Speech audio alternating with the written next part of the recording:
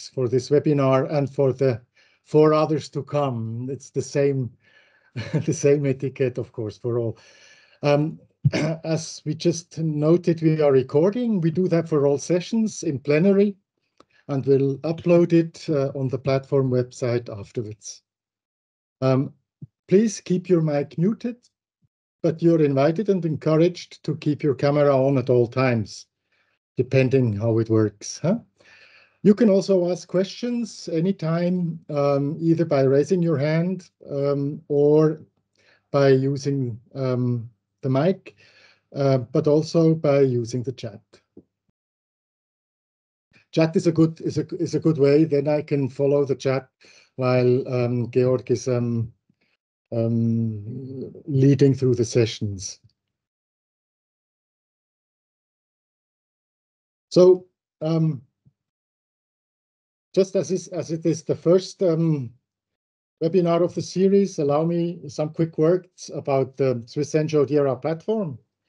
The platform is a network of today 19 organizations, Swiss-based organizations.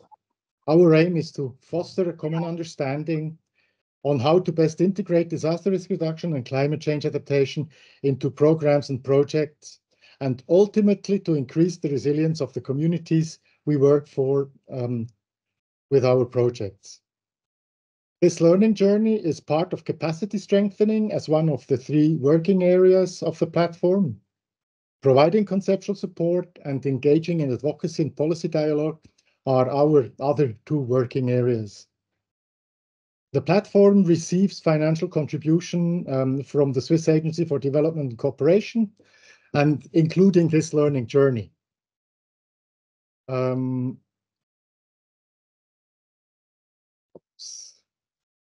Yeah. Sorry, I have several screens and I want to put something in the chat as well. Okay. The webinar today is the first module of the second part of the learning journey. The second part focuses on risk assessment and has the objective to enhance our capacity as practitioners so that we can independently conduct the risk assessment and determine the cost-benefit ratio of a DRR measure. And probably not know how to work with GIS. That is probably too ambitious for 2 times 2 hours, but get a good glimpse of how to work with GIS. The second part consists of 5 webinars that take place from March to May. You see it there, and you have received the save the dates already. Following this introductory webinar today, we will have 2 webinars on quantitative risk assessment and cost-benefit analysis, and 2 webinars on GIS. Please note, and we already put that in the invitation, that the 2 webinars on quantitative risk assessment build on the learnings of part 1 on hazard assessment that was conducted in 2023. To get the best possible learning experience, we recommend participants of the 2 quantitative risk webinars who have not attended the first part to complete the modules 1, Introduction to Hazard Assessment, 3, Hazard Assessment Flood, and 5, Hazard Mapping Flood in self-study online. I have just put the link of the respective platform website in the chat. You find the recordings and presentations of the webinar modules under Documents at the bottom right of the page.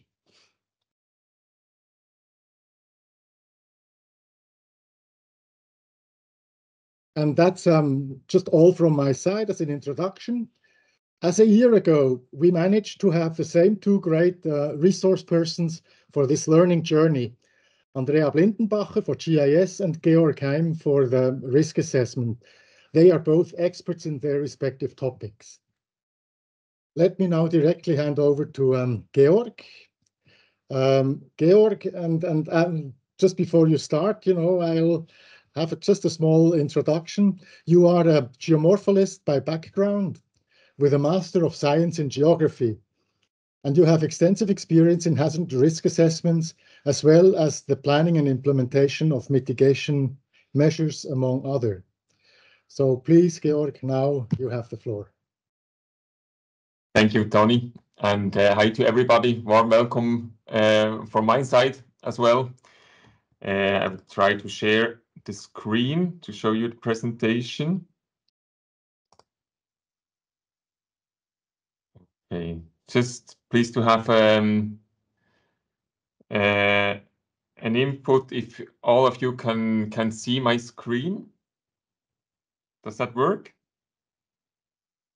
Yes. Okay, great. So let's start.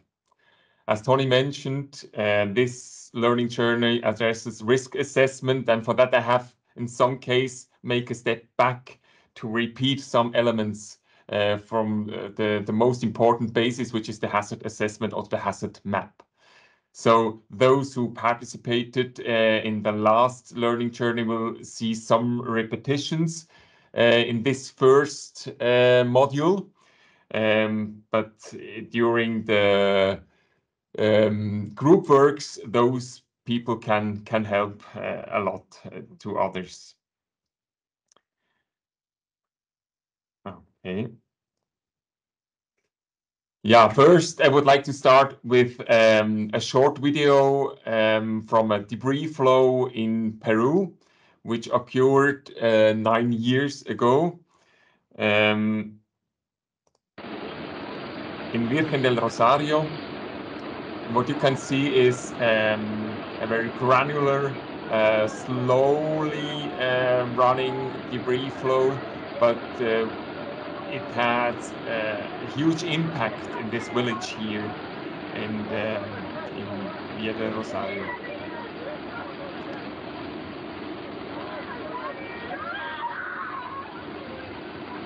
What I would like to ask you is quite the obvious response questions. Is there a need for mitigation measures? I think all of us would repeat yes, for sure.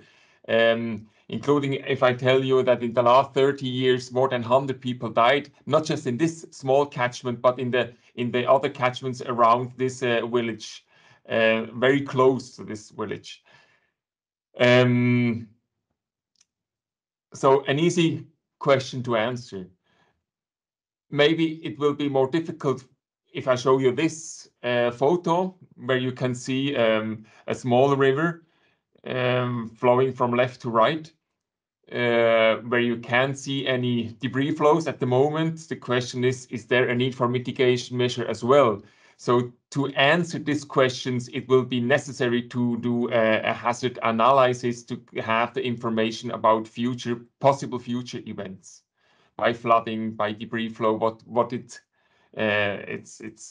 matters here. But let's go back to the picture from Peru. The second question will be more difficult.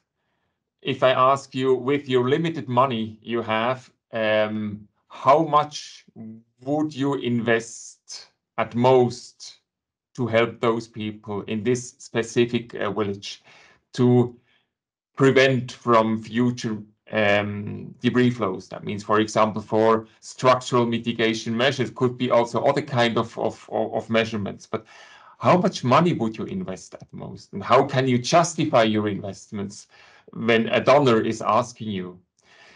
So here it won't be possible to get rapidly an answer. But that's what we will talk about during this module and the next two modules as well.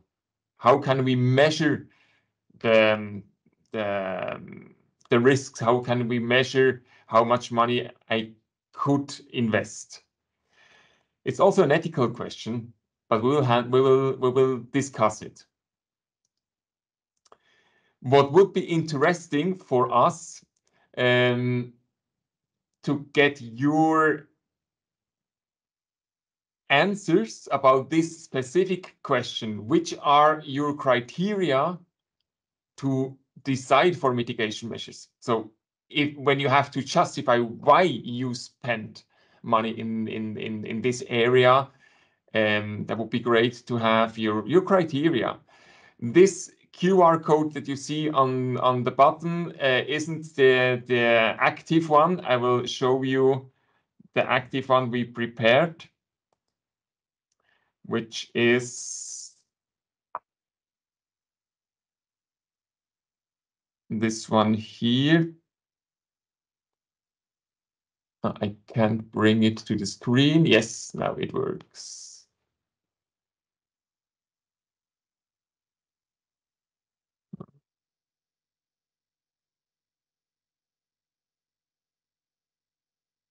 Okay, now it appears. So I would like to ask you to use this QR code and for 3 minutes just to get your impressions, your criteria. There could be a few words. For example, it depends on how many people are exposed to those hazards or other criteria. So just put your name and then a few words, what you think about.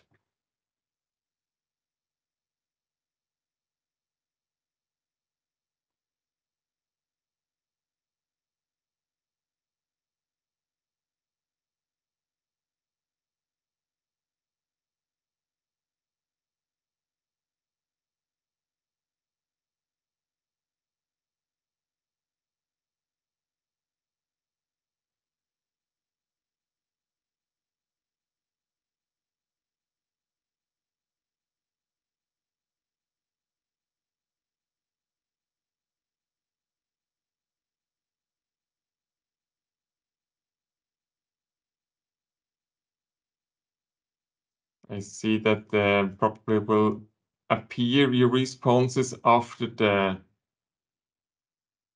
time that we have left.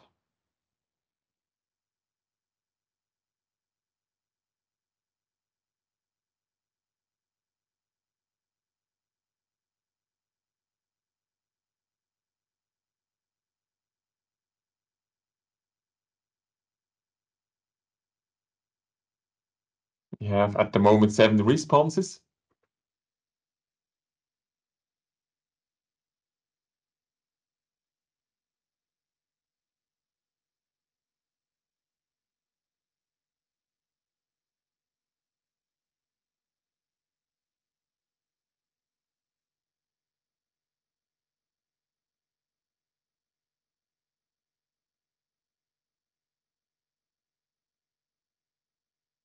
We have a half a minute left.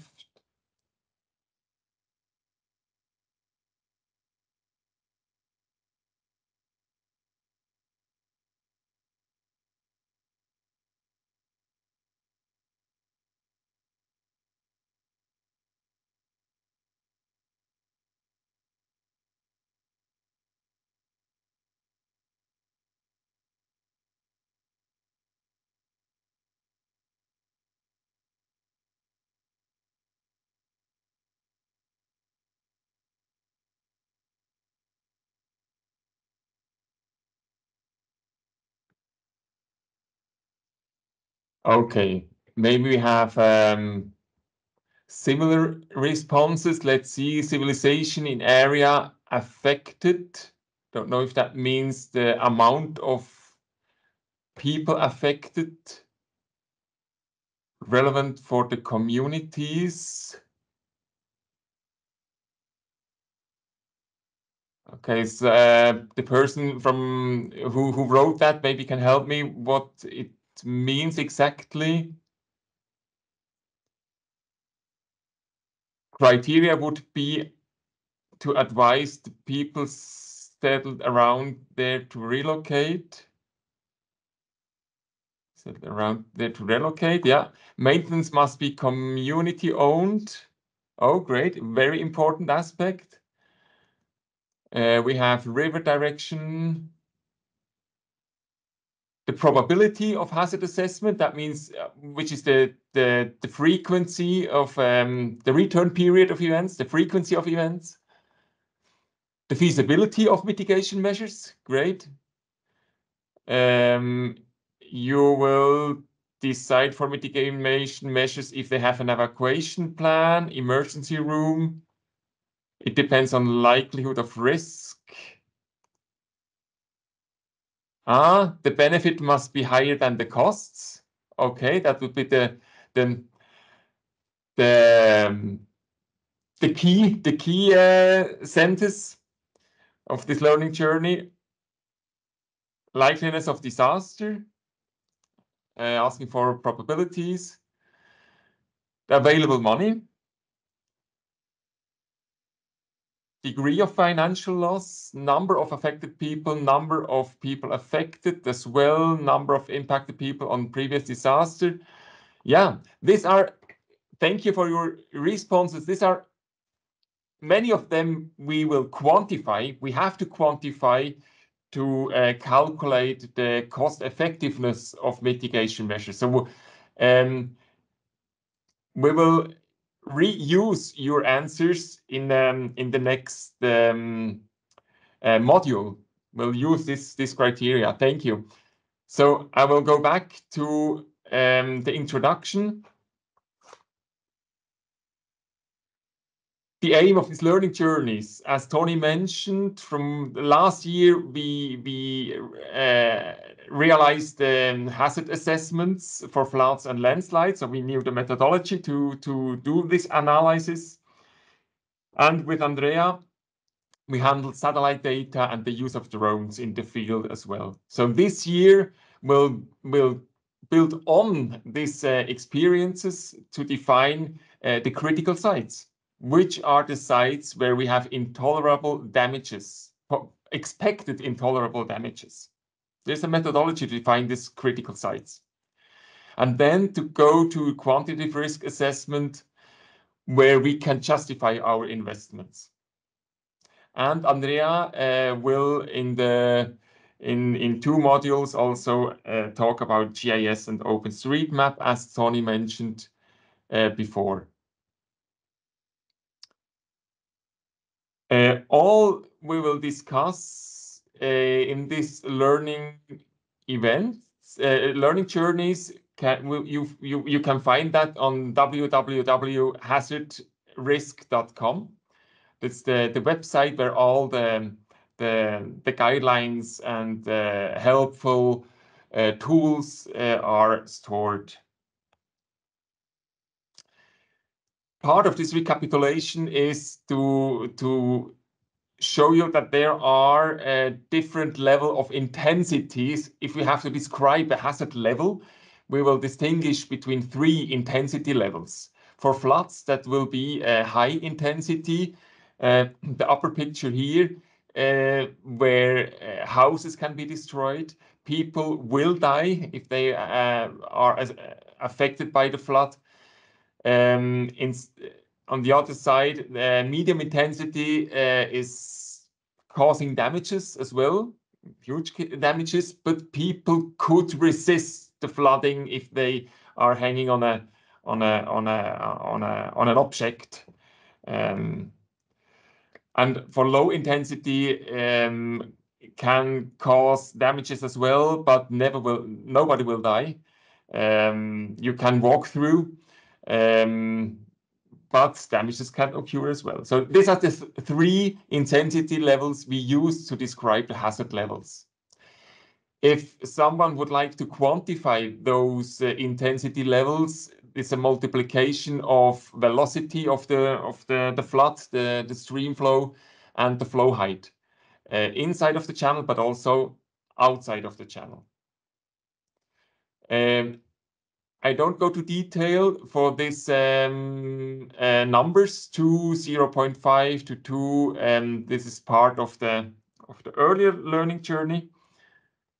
But what I would like to sensibilize you is these intensity levels. And I would like to ask you, and also Nora, to build groups. You will find you in a specific room. Where in group you can order these images. There are also 2 videos on the upper right. This is a video, and there's another one with this white car. It's also a video. The other ones are pictures. And please order these pictures in this table here. So you can just copy or move the pictures to the responding intensity class. Nora, could you split the participants into groups? We will spend 10 minutes in this group, and then you will automatically come back, and then probably we can see 1 or 2 examples of your results. Works that for you, Nora? Yes, everything is prepared. I just would like to put your attention that I already put the link to the PowerPoint in the chat, and the best is when you all open this link before I assign you to the groups. So there are all groups in this one PowerPoint, and the rooms are numbered. So there is a room 1, 2, 3, 4, 5, 6, 7. And as well in the PowerPoints, there are slides for group 1, 2, 3, 4, 5, 6, 7. So you have your own place to do this exercise. But I am ready and I will assign you in the rooms. Just a moment.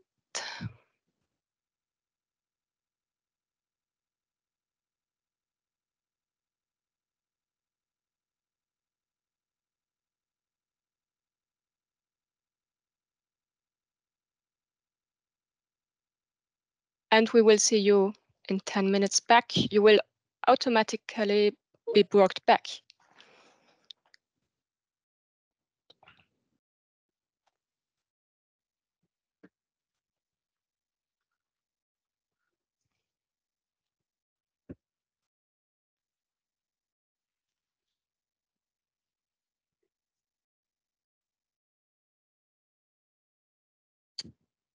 Okay, everybody's back, Nora? I hope so. I don't know.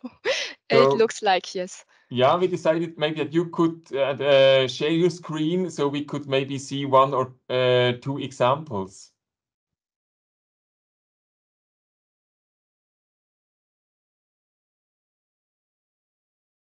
So I don't know. This is a group 1. Don't know if you want to comment on this group or how do you want to proceed? Yeah, maybe on the other slide would be better because I think there are more photos. Okay. This one. Yeah. So, yeah, great. I agree with the most of them. You see on the right side on low intensity. Within the stream, for sure, it's high intensity, but outside the houses, these 2 of the houses are affected, but probably until your knees. So you could walk through. This is low intensity. As well, the photo made in Santiago de Chile is low intensity as well. Even they had a huge damage in 2016, but you could pass through with your car. While medium intensity, when you stay on this road, it seems to have a lot of energy, a lot of velocity of the running water. I would consider it as well as medium intensity. Here, with this car, you can see at least 1 meter flow height. It seems to be fast velocity, depending where you stay. It could be as well high intensity. And then high intensity, for sure, the first picture on the upper side, on the left, the same for the one in the middle, and for the right, this is a video taken in Haiti. Yeah, medium intensity or high intensity could be though both aspects. Yeah, great. Maybe we could see another group, and one of these group members could explain their decisions. To whom could I give the mic? I will just look This one maybe? Yeah. Group 4? Is there somebody from group 4 that could help us?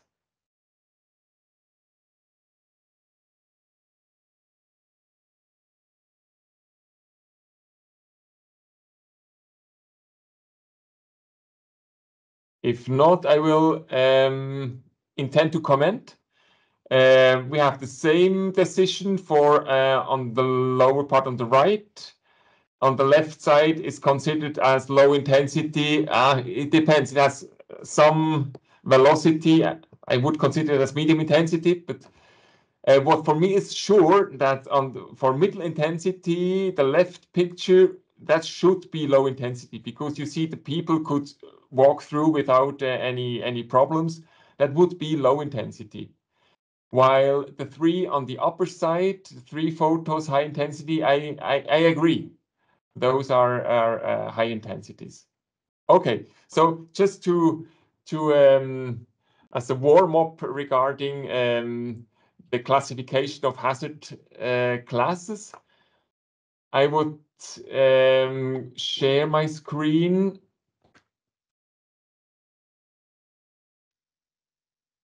Okay.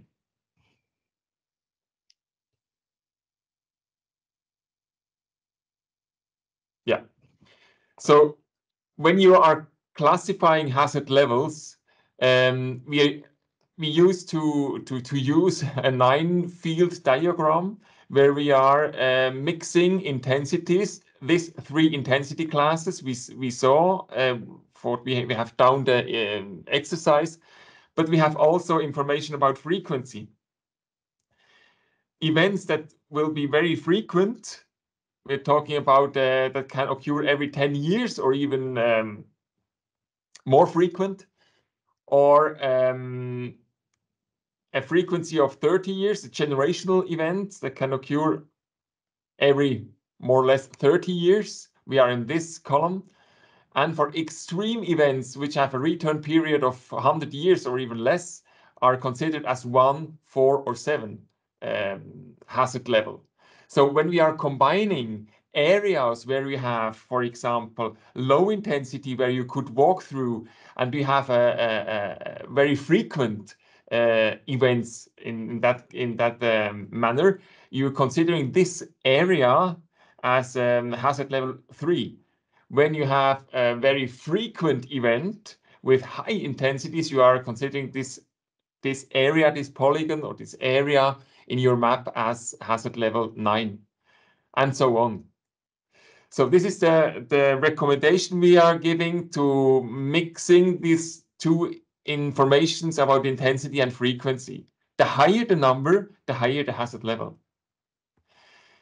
We will normally coloring those hazard levels. That means hazard levels 1, 2, and 4 are considered as low hazard levels, where you don't have any, it's not mandatory to take mitigation measures, but it's more an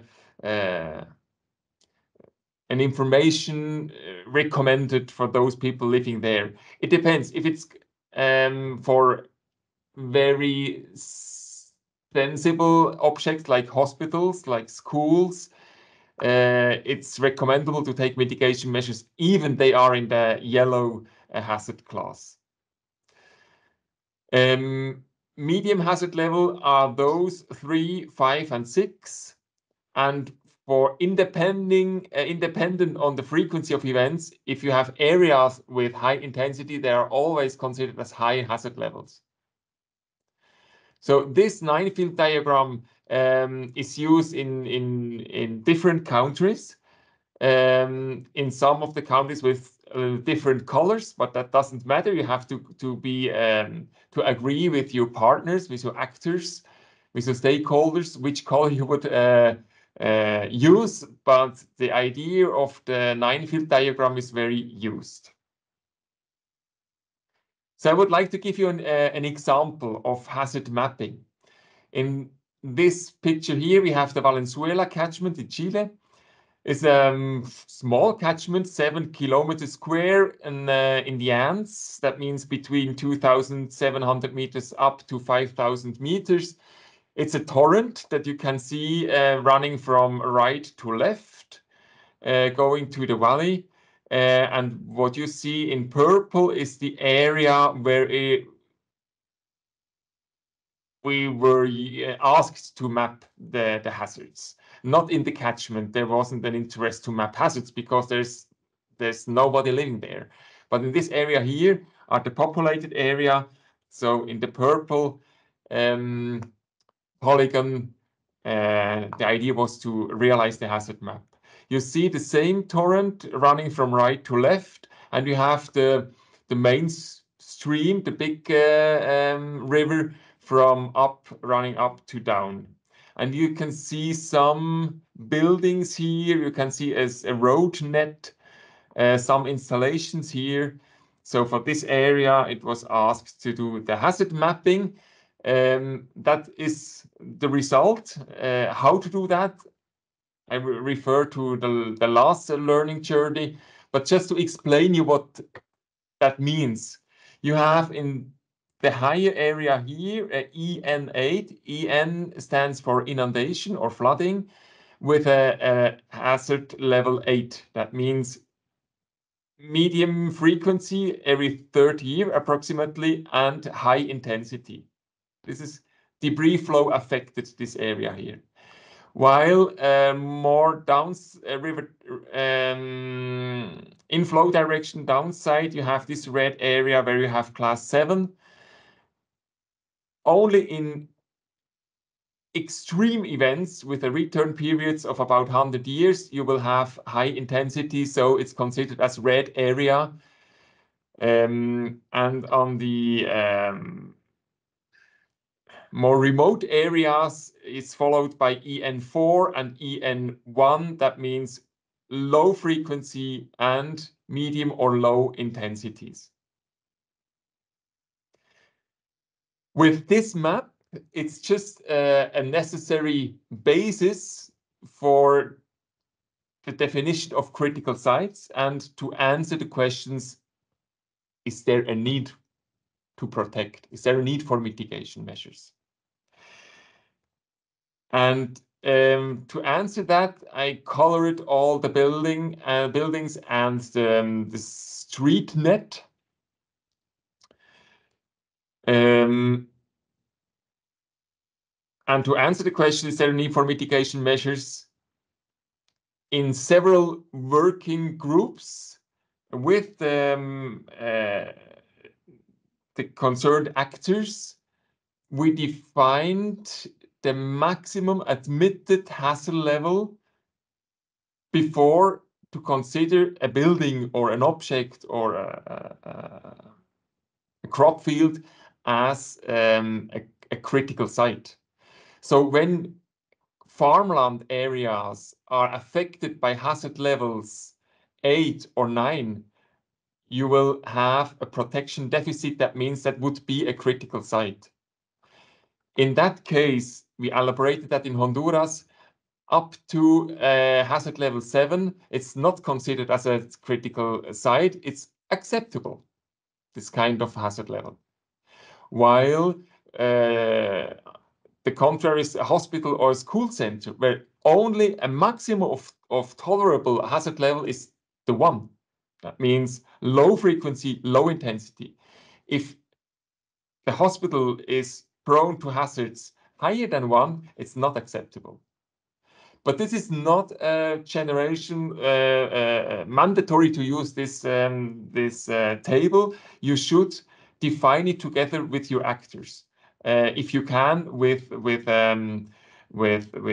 local governments or all the involved actors. Important is that all of the actors have the same idea of how to define critical sites. In our example, we have different types of buildings, and I was classifying these object types. For example, the brown one, 14, 6, and 7, that means are brick houses, while the 3 and the 4 are commercial centers. And you have also a church, the number 17, and several in green, several administration buildings. Considering the table I showed you in the slide before, I wrote also the maximum tolerated hazard level for each object type. That means, an example, this building number 12 is within red area, inundation 7. But the maximum tolerated hazard level is, for brick houses, is hazard level 4. So we have a gap between 4 and 7. That means this one here is a critical site. For example, number 8 here, this administration building is within a hazard-prone area with class 1. The maximum tolerated hazard level is 2. So we're okay. So there's no critical sites to consider in our project planning. So I would like to ask you to go back to groups, and then just with 2 or 3 minutes, I say maybe 3 minutes, please count all the critical buildings that you can see in the screen, and write your answer in the chat. Maybe just organizational question, Nora. I haven't prepared slides to go in groups. Maybe a group work is not possible. What do you think? If they would need this image need it. to do the group work, not unfortunately, yes. Okay, let's make it different. Each one of you builds his own group, and please count the critical sites and write it in the chat, so you can still see my screen here. And we can use about 3 minutes from now.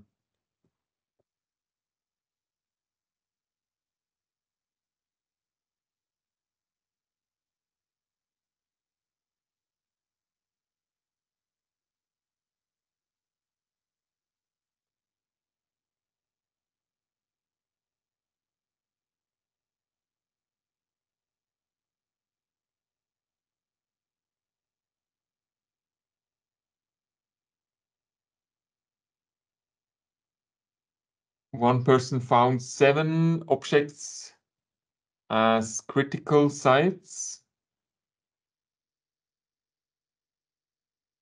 I just have to give the total number, not the classified by object type, just the number of objects which are critical.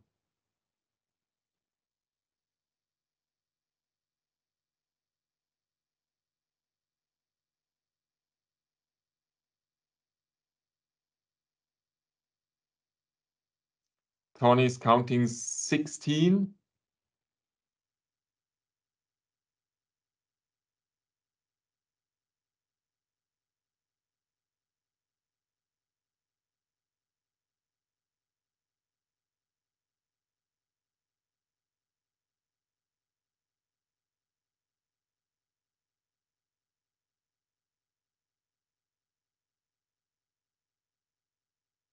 René, you wrote the numbers of the objects as well.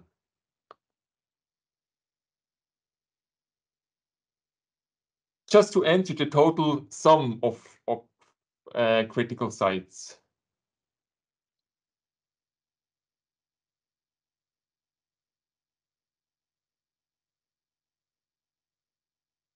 Sergio, as well as Tony, 16. Caroline found 2.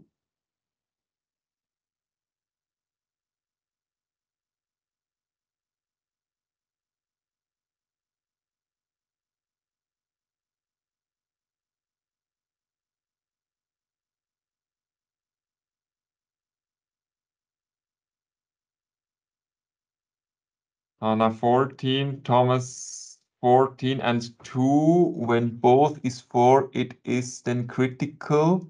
No, it isn't.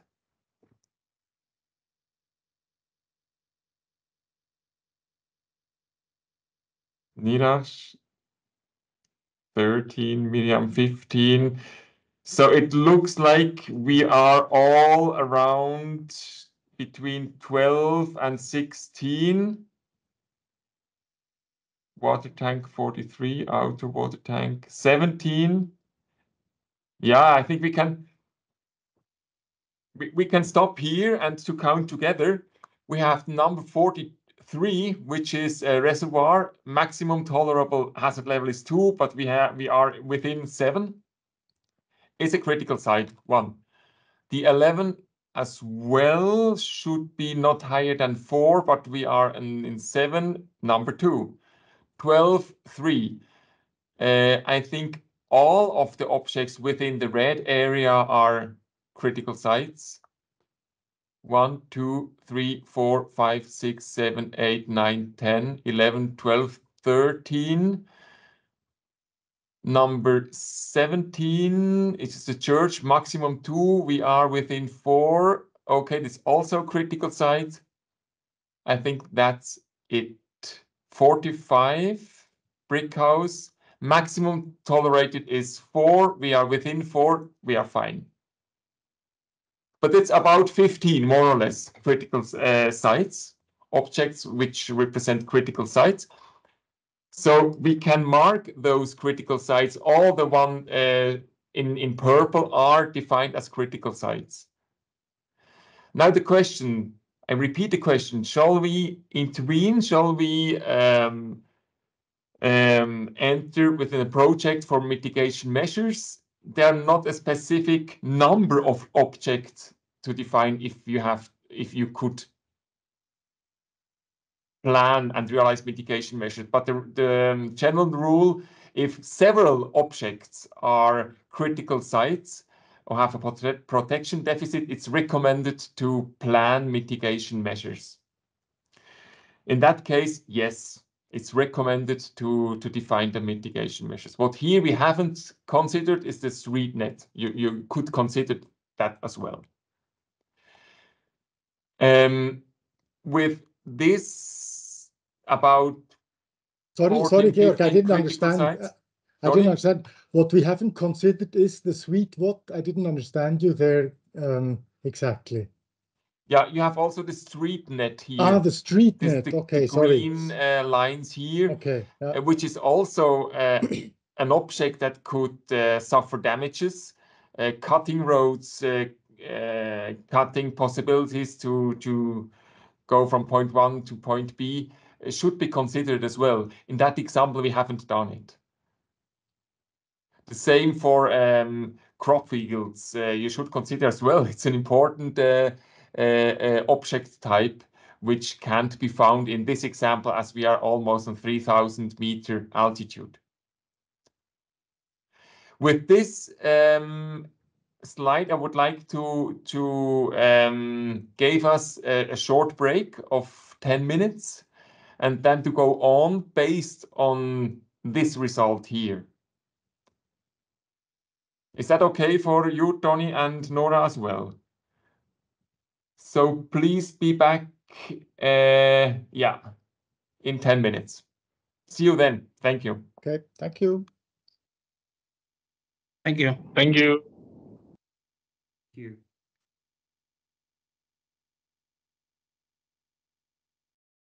Kshitij madam पनि हुनुहुँदो रहेछ त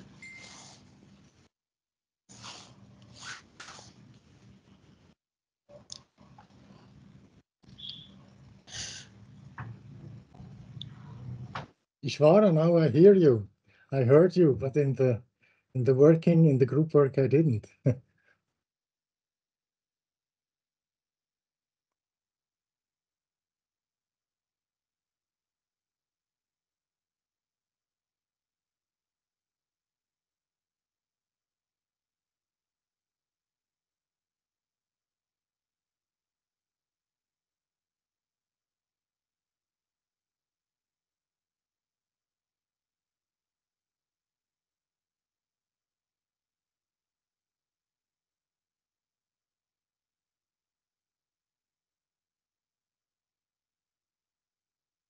Georg, I think I have the time, the 10 minutes on my watch. Is it okay if we restart? Shall I give you the floor? Thank you, Tony. Yes, welcome back. Before break, we saw this image and where you can see the object with a protection deficit. That means critical sites. Maybe you decided to plan and realize mitigation measures. We have done that as well in this catchment, and the actual idea, it's not already built, but the idea is to construct an earth dam to protect at least the right part, the upper part from this the hazard area, to protect those buildings. Not just the dam, but also to excavate, to build a channel to guide the debris flows in this area where almost you can are any almost are you just there's just a few objects within this area here, and also a sediment retention in this area here. So we will modify the hazard map because we are guiding future flows in that direction. That means we still have hazards in that area, but we don't see any high hazards, hazard levels, and also we can't see any medium level hazards, just EN inundation 1, low frequency and low intensity, so that is acceptable.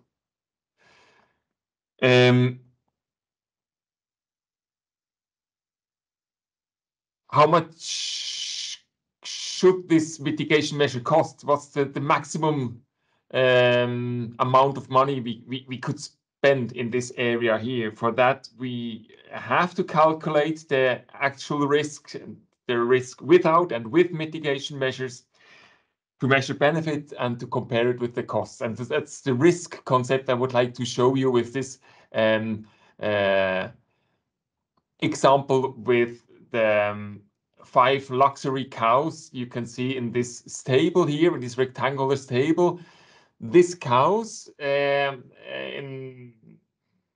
to go out to eat grass. So they have 2 options to leave the stable, or they go with by the door here, or on the lower side they take this door here. They have to make attention because behind one of the 2 doors there is a very hungry wolf, which will eat all of the 5 cows. And it's not what the farmer would like to see. So the probability for the farmer, probability that his cows will be eaten is 50%, because the 2 options exist for the cows. The wolf is waiting here. So if they flee by this door, they are lucky, and if not, they are dead. So the probability to be eaten is, or the probability of death is 50%. That means 0.5. When we calculate the risk for the actual situation, we have to consider the expected damage, which is 5 cows multiplied with the value of each cow, $1,000. That's why I mean luxury cows, and multiplied by the probability of death, which is 0.5. That means the expected damage for the farmer is $2,500 US. The definition of risk is the expected damage per a certain time period, normally per year.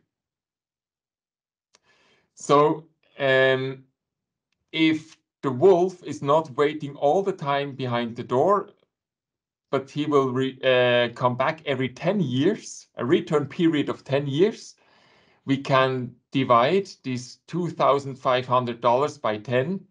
That means the actual risk is $250 per year. That's the risk quantified for the actual situation.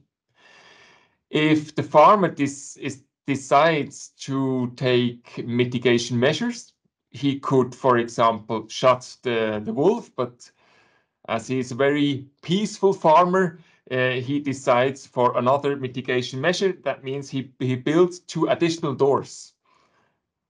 So how risk is changing now? We still have the 5 cows. We still have the same value of the cows. We have the same return period of the wolf, but we have 4 options to flee. That means the only thing that is changing is the probability of death from 0.5, from 50% to 25%.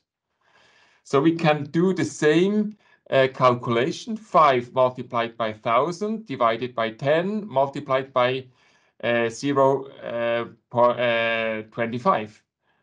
So the risk with the mitigation measure have been reduced to $125 per year. So the difference between 250 for the actual risk with the risk with the mitigation is the same value, $125 per year. So this is our benefit from this, or the farmer's benefit from these 2 additional doors. His risk reduction is $125 per year. So how to compare that benefit with the costs of the mitigation measures? We have this risk reduction, as we saw before, to $125 per year, and we compare it with the cost of the 2 additional doors. They cost maybe $2,000, the 2 doors. They have a lifespan of 25 years. So if you would like to know the costs per year, we have to divide $2,000 by 25. That means $80 per year. And now we have standardized these 2 values, risk reduction and cost, and we can compare. And we see that the benefit is higher than the cost of the measure by $45 per year. So the value, the relation benefit cost is higher than 1. It's 1.6 in this case. So all the mitigation measures with a benefit cost relation higher than 1 are recommended to realize. For sure, you will probably look for other mitigation measures and you take the best one. But all of the possible mitigation measures have to be higher than benefit cost relation 1.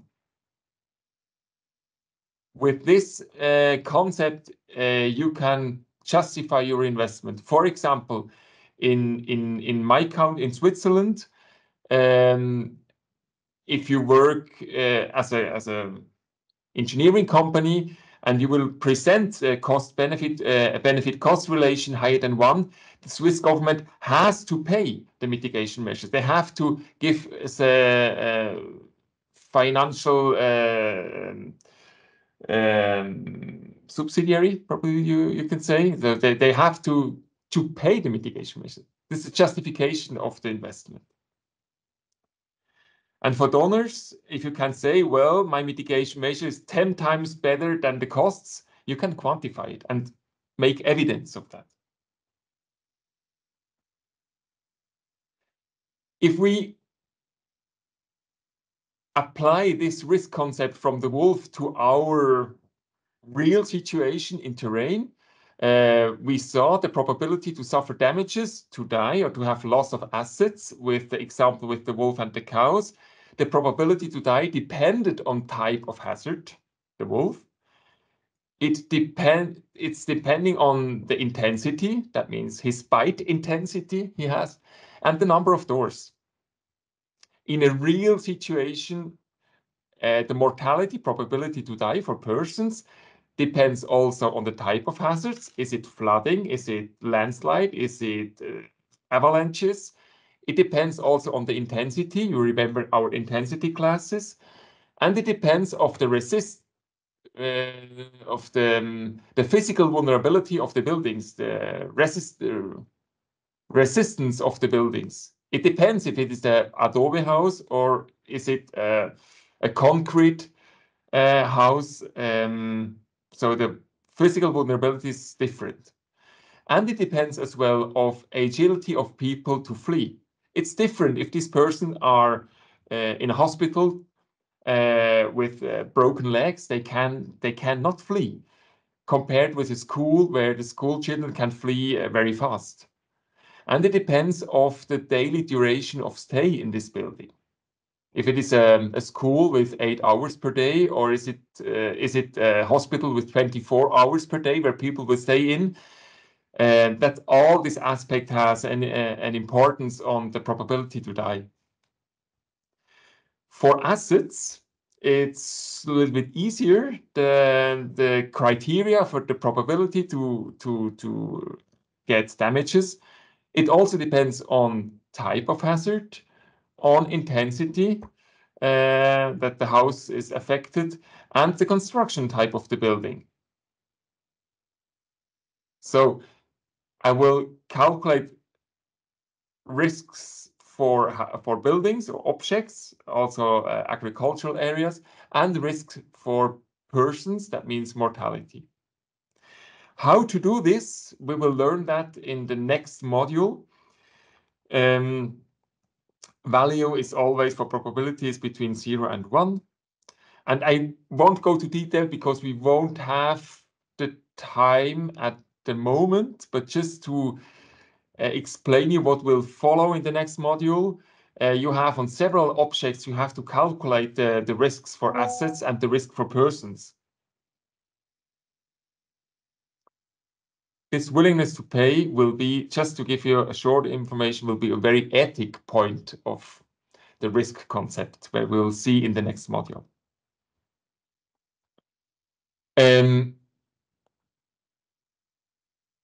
All the guidelines, as I mentioned before, you can find it on hazardrisk.com. I would like to show you the website we have done. For example, it exists in English and in Spanish. You can go to hazards, for example, and you can see for flooding, for debris flows, for landslide, and for rockfall, instruction guides. For example, for flooding, there's a minimal standard which needs a lower level of knowledge, and an advanced level. For example, if you have a lot of experience, or if you invite an engineering company to realize a hazard map and risk analysis, you can ask them for an advanced standard. If I open, for example, this button here, you will find a PDF where you have on few pages the working steps to become your hazard map. Please have a look on it. You can also find examples from each of the process, clicking on the picture. This is, for example, what do we understand when we consider rockfalls? You find some videos. And for each process type, you find here tools that you can use. For example, those who participated last year in the learning journey, they know Augur, for example, to calculate discharges, maximum discharges. You have, check it out. And the same thing for risks. You will find instructions, guidelines. You will also find an installation file from Mi Resiliencia, where you can download this application. And that's I would like to give you that as a homework, to download this file. So we can work all together during the next module. that's what I would like to present you now, Mi Resiliencia, how it works to calculate risks and to measure cost benefits. Mi Resiliencia, when you download it, instead of calculate by your on your computer for each object the risks, it takes you a lot of time. So that was the idea to create this tool. It was first developed for the Bolivian government and applied also for Honduras, Bolivia, Chile. So it works in different countries, and you can use it in every country. So for everybody, it's free. You don't have to pay for it. You can use it as an offline version or as an online version. You just need internet to have the satellite image. Afterwards, you won't need any internet access. It consists on several working steps to define the risks and cost benefit of mitigation measures. Just to explain you can look for your area by clicking your point of interest, burn, for example, and it will switch the orthophoto, the satellite photo to burn. We will stay here in our area that we have learned before. You can also search by coordinates to go to your specific place.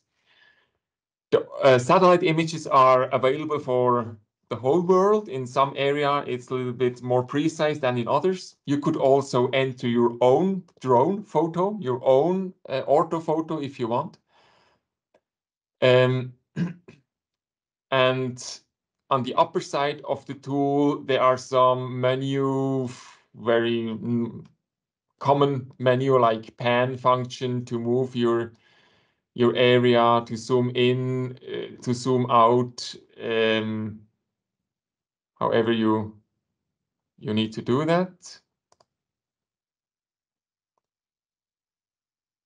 So it's working very slowly while the presentation. I'm sorry for that, but it works. Yeah.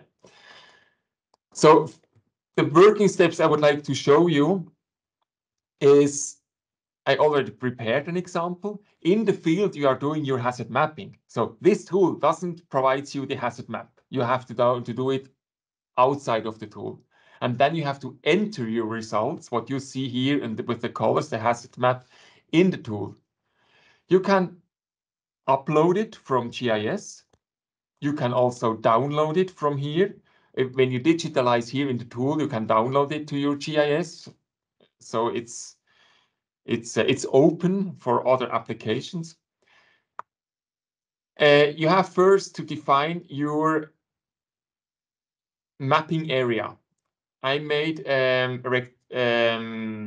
rectangular here because Mi Resiliencia just will calculate within the working area.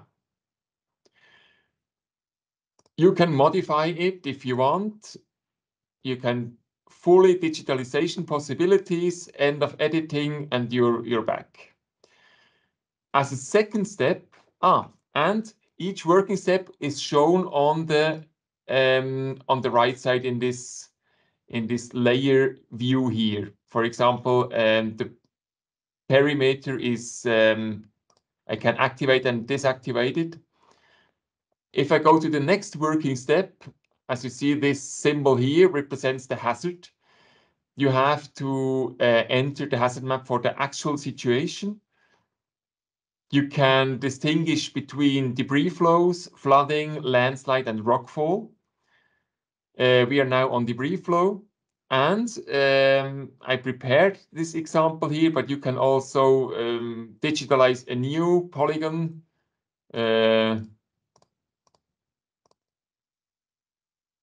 For example, this one here. You can switch from hazard level 1 to hazard level 9. Just to show you how that works. And then as a next, and it appears the hazard map here in the layer viewer. As a next step, once you have entered your hazard map, you have to localize and digitalize your objects that we checked before, if it is a critical site or not. The digitalization of these points, you can also upload it from GIS, is easy. You have different object classes, you have buildings, you have infrastructure, you have agriculture areas, special objects. From each class, there are several sub-object types. For special objects, you have health posts, you have hospital, you have a main school.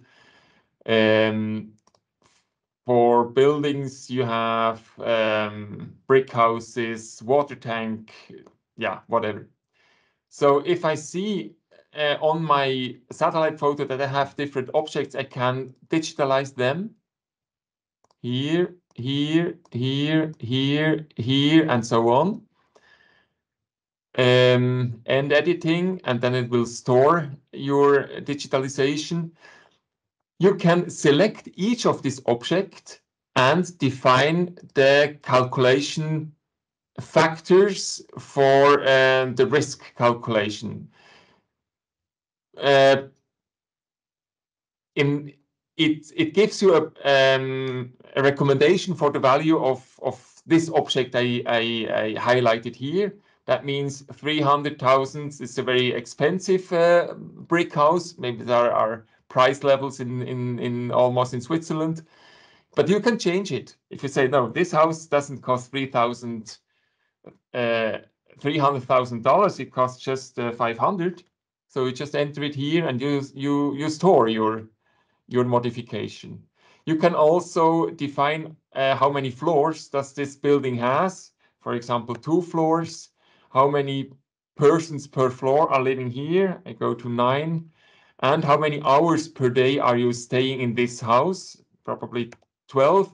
I will save these changes, and it will appear instead of a blue point. So, just a second.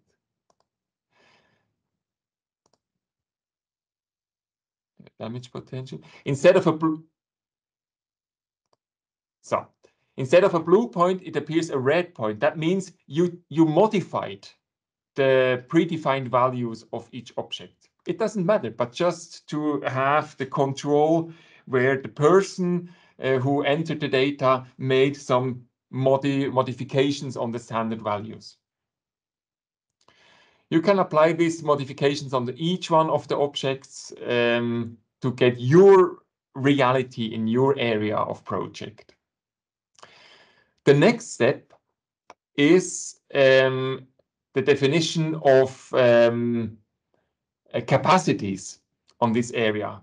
We don't have just vulnerabilities, we also have capacities. And for every object where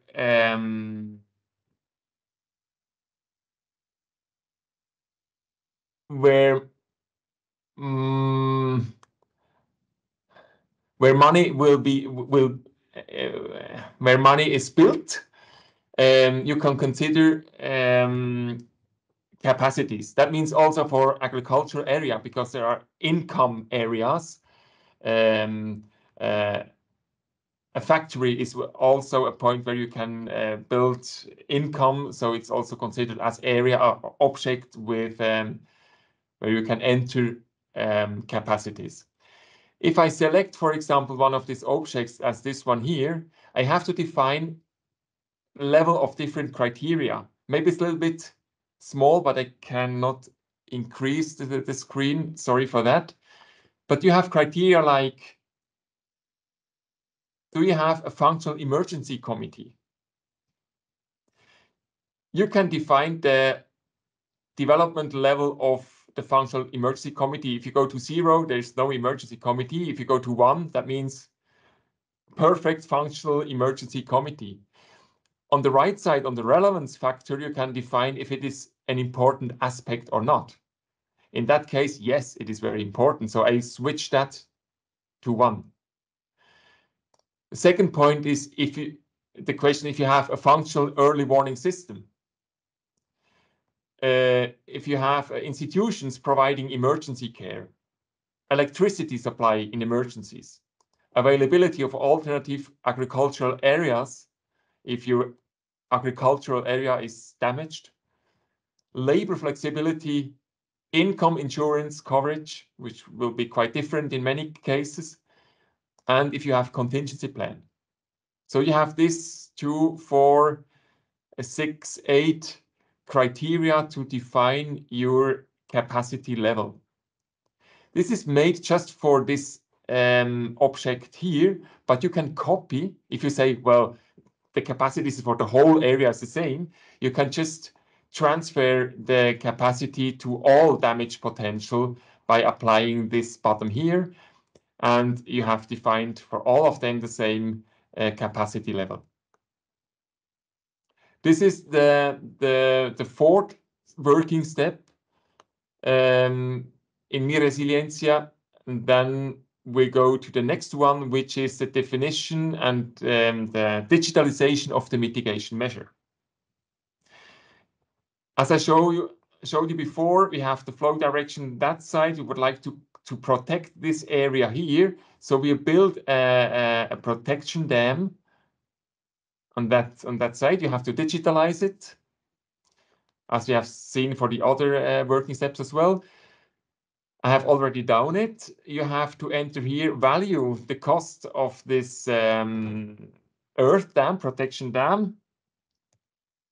Chile is an expensive country, so protection measure is as well very expensive, $2 million with a lifespan of, in that case, 40 years, but I can go to 30 years, for example, or if better, maybe 50 years.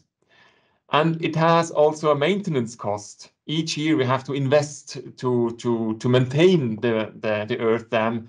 You have to consider that as well. You go to save your inputs, and we are almost done. The next working step is to map to make the hazard map for the situation, considering our mitigation measure. As I showed you before, the debris flow will flow along the dam and to affect this area here, but it will almost protect this area where most of the buildings are. We have still a hazard level 1 on that area here. We optimized the situation for sure, but is it cost effective? That we have to calculate first. Maybe your project considered as well the improvement of capacities. You choose the next button, and you can modify the capacity you entered before.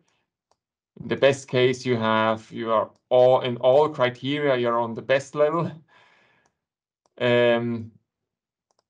You put save as well, and then it will be applicated for all the objects.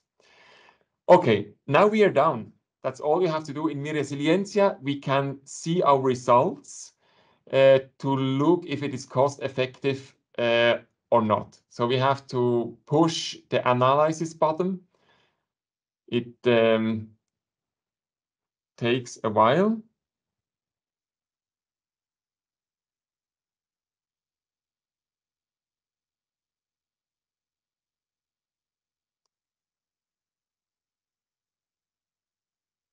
Okay, now, yeah.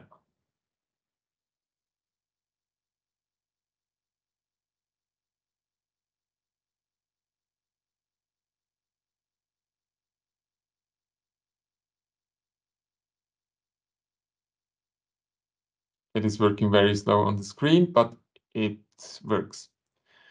Okay, you have your project summary or your summary of your planned mitigation measure. The name of the project, Valenzuela, dam as mitigation measure, time and date of elaboration of Mi Resiliencia document. And here you have the most important result. You have this column here, the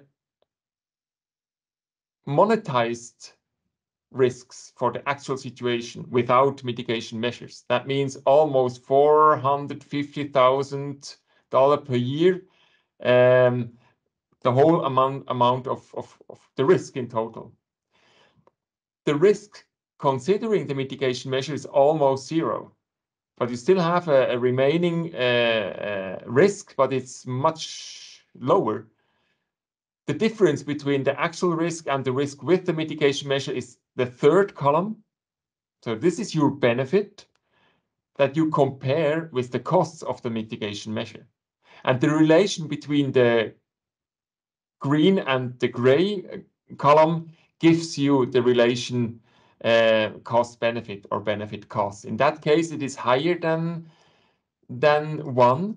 It's 4.5.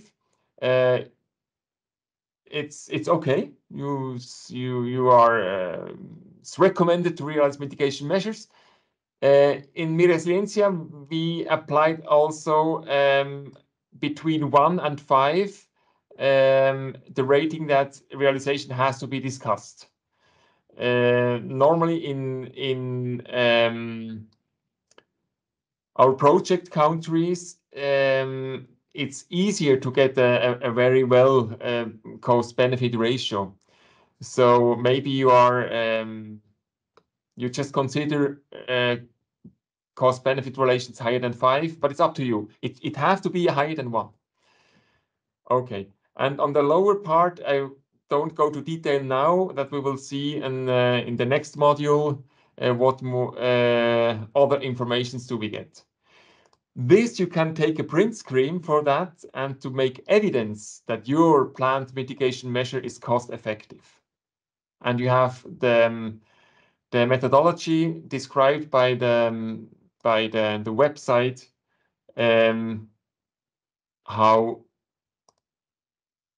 it works, this risk concept. If you want, you can also find an instruction video from Mi Resiliencia that we have done in Honduras. The English one is still not available. We have to do that in the next few days.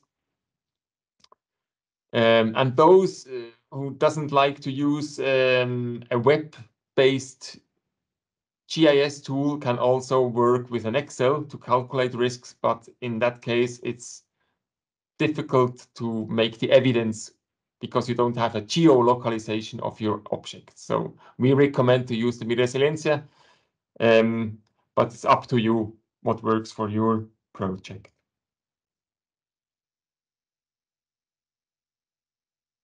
Okay, it was all these points went very fast, but we will have the time in the next modules to go in detail and also to activate you that you can work by yourself for this cost-benefit analysis and risk analysis. That's from my side. Tony, can I handle to you? You could explain where to apply this risk concept within the project. First, I've seen in the chat that we have 2 questions. One is from Rene. Can we use aerial image from drone? Yes. In the Mi Resiliencia tool? Yes. Okay. Will you explain that in the next 2 webinar modules? Yeah, I can do that. For sure, it has to be georeferenced, your aerial image. You have to take several images. You have to create with a specific tool your orthophoto, and once it is geolocalized, you can enter it. If not, it's not possible. But if it is georeferenced, yes, you can.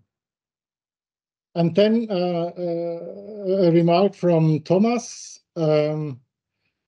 Kalita, I cannot install Mi Resiliencia due to limited user rights. I mean, that's the same problem I have. I have to, because I have a company notebook, I have to go to our IT people who have administrative rights. Otherwise, I cannot put it done. If it's something else, please tell me, Thomas. I see you on the camera. But if it's this, then I would say that would be the explanation. You have, if you're on a company notebook, you might not have the administration rights, and so you need somebody who has that and convinced that, according to your internal rules, how this works. I have to do the same thing. Tony, Mm-hmm. Andrea here. Maybe what could be also tried is right-click on the installation file and say install as administrator. Yeah, but I cannot do that on this No, on notebook. yours probably not, but maybe it's possible for René. Yeah, for Thomas, but if Thomas has also Thomas, one that yeah. is provided by World Vision, probably might have the same problem. Okay. But it's good. Thank you, Andrea. Thanks a lot for your hint. If anyone has problems, who will join, in webinars and modules 2 and 3 with downloading, please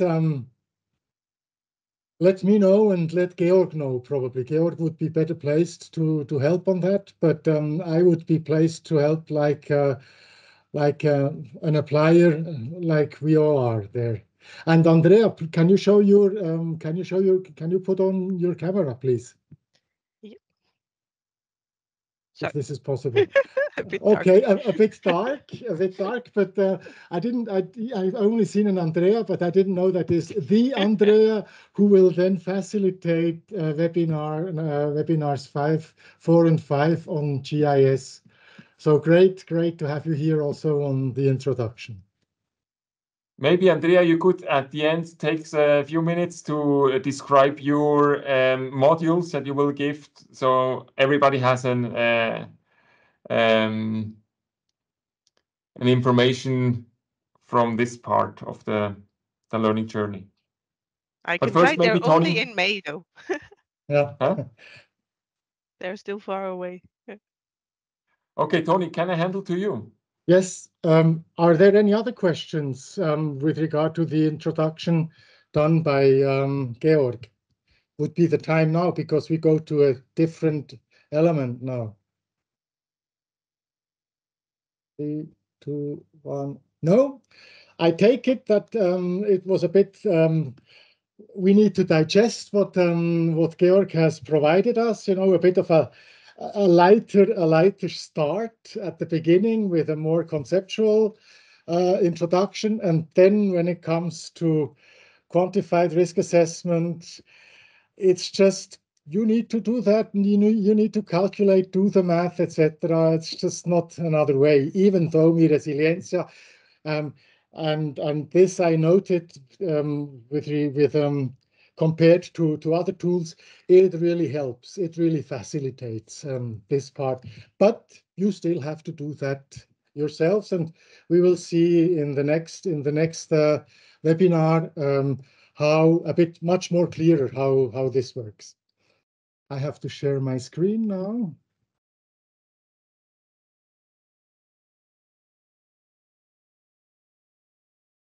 And just give me a second to readdress my laptop. Okay, good. So thanks a lot, Georg, for this illustrative recapitulation of what we have done last year and this introduction into the calculation of a risk assessment, including cost-benefit analysis. The last part of this introductory module is about embedding hazard and risk assessment in the project cycle. And let me share our approach and experience. In the Swiss Red Cross, we structure our project cycle in identification, planning, implementation, and closing, probably similar type to many of us. That might sound very familiar. In the identification phase, we use secondary data for the context analysis, which includes climate and natural hazard risks, among many other aspects. And secondary data can be derived from many, many resources, many sources, global and national, more and more. So it's becoming difficult to keep the overview. But I'm not going to go into detail on that. And the results of this screening process flow into the concept note, which is the product of this phase. In the planning phase,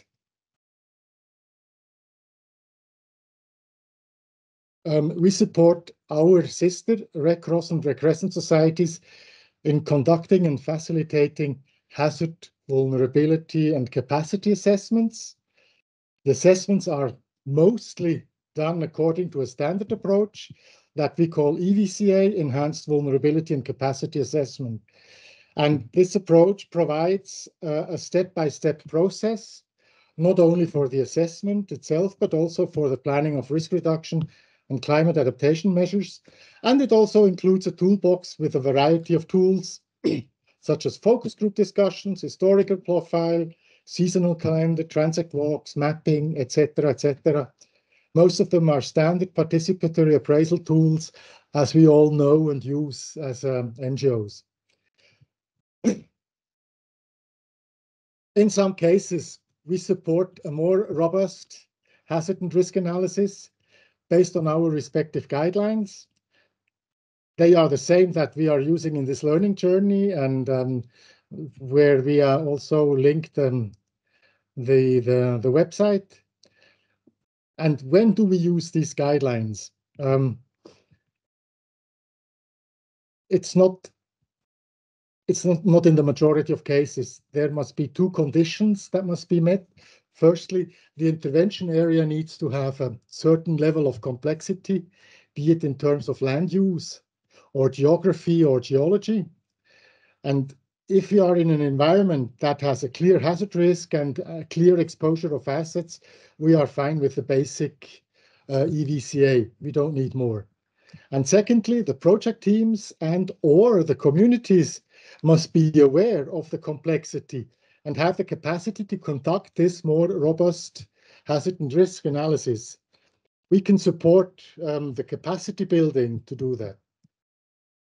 But this robust analysis is applied in about 10% of the projects that have DRR and climate change adaptation elements that we are supporting.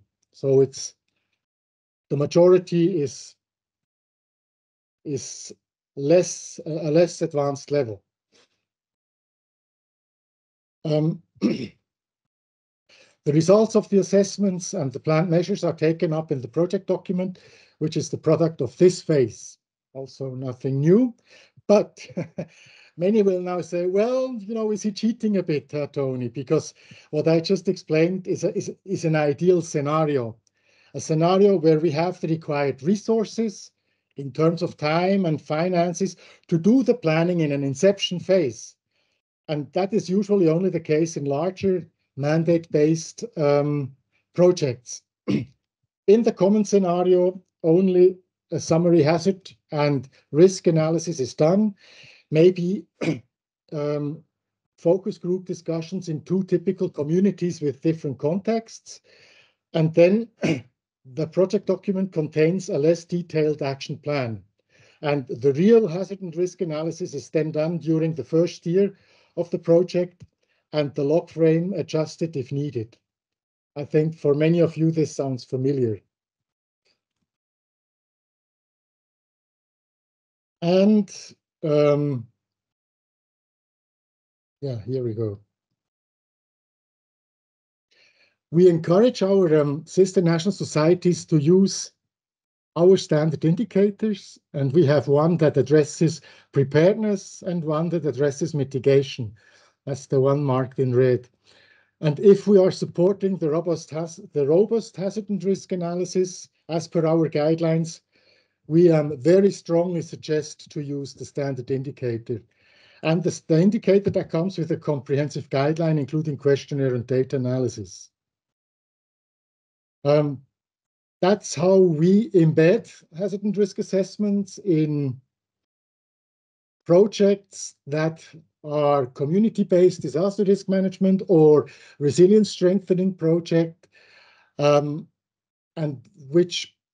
where the risk assessment is done in a more comprehensive way than when we mainstream it into a health project or in another sector.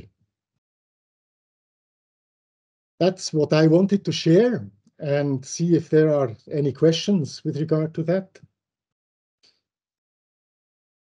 Does this sound familiar to you, or do you have a completely different approach?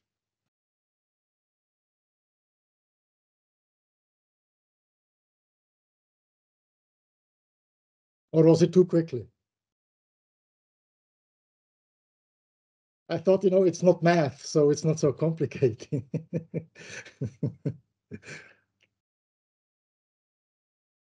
I just give 3 more seconds for reaction.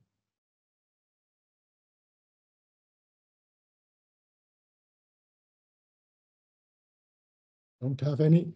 So not really sure how I can take it. I hope it was clear, and it's similar to what you guys are doing as well.